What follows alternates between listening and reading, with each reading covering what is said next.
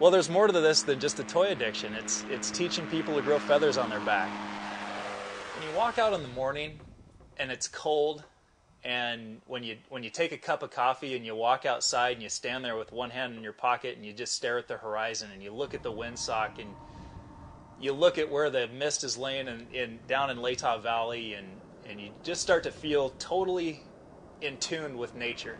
Looks perfect. Absolutely perfect. A trike is essentially a powered hang glider. It happens to have 2 seats in it, and it happens to be a light sport aircraft that's certified, and a certificated pilot flies it. Cats, get out of there, Blanche.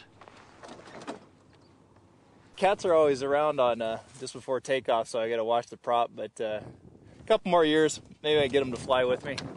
Clear prop.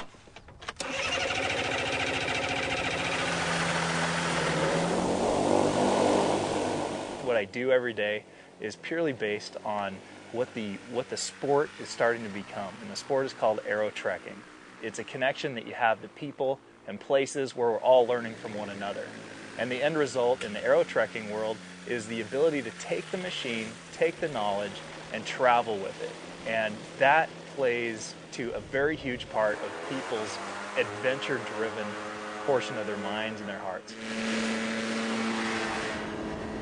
Somebody's got to take the reins here and offer this to the public. This is huge. This is a huge sport in Europe. You can fly castle to castle through several different countries. America is supposed to be the place of freedom, and now we have that in aviation, because these types of aircraft are available to the regular guy. I've been flying professionally for 8 years. I have just over 3,000 hours of actually teaching people to fly. I have no idea how much time I have chasing coyotes.